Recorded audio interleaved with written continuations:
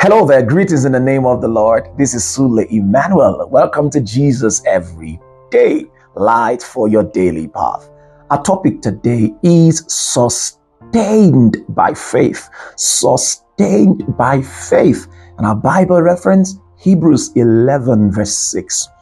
Friends, as we study the fathers of faith in the scriptures, we discover a consistent trait. They believed that nothing is impossible with God.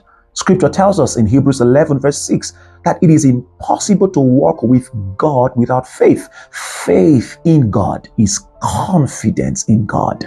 We see this testimony in Abraham's life. By faith, Abraham obeyed God and followed God even when he did not know where he was going. Friends, our confidence in God is important to our walk with Him. We must be guided and sustained by our faith and confidence in God. We must stay strong in the knowledge of God and believe whatever He says, even when we cannot figure out how it will come to pass.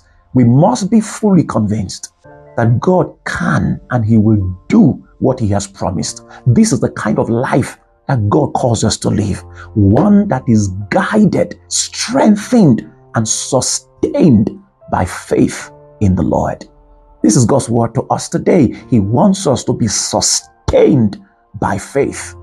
I encourage you to pay close attention to the wisdom push, today's declaration, and our daily Bible reading. The Lord bless you richly. Have a great day, Father, in Jesus' name.